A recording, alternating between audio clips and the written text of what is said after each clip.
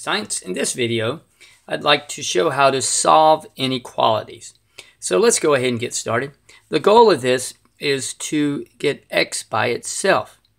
Now, in order to do this, it will help if you know the rules of adding and subtracting positive and negative numbers, and also multiplying and dividing.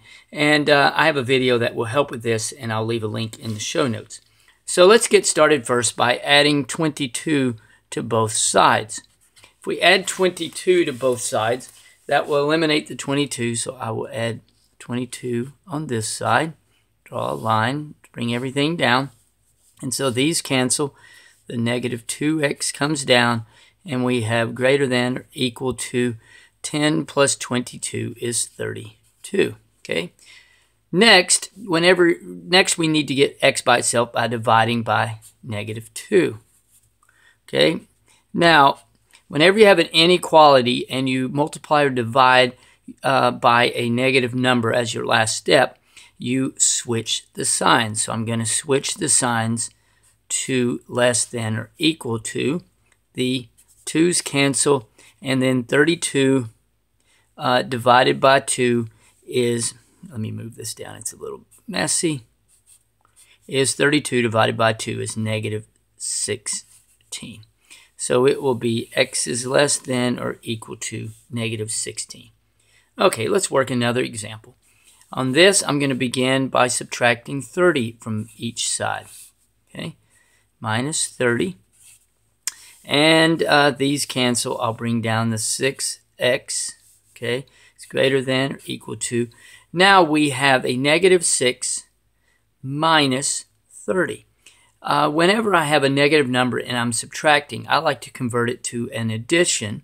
So I will make the subtraction an addition, and that means I need to put an opposite sign on the 30, and that way you just have an addition problem.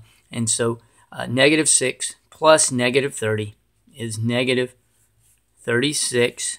Okay, I now will divide each side by 6, and so these cancel. That gives me 6. I do not need to switch the inequality because you're dividing by a positive number. And so 36 divided by 6 is negative 6. So the answer will be x is greater than or equal to negative 6. Okay. Now let's work another one. Okay, and see what we have in store here. We will begin by adding 4 to each side.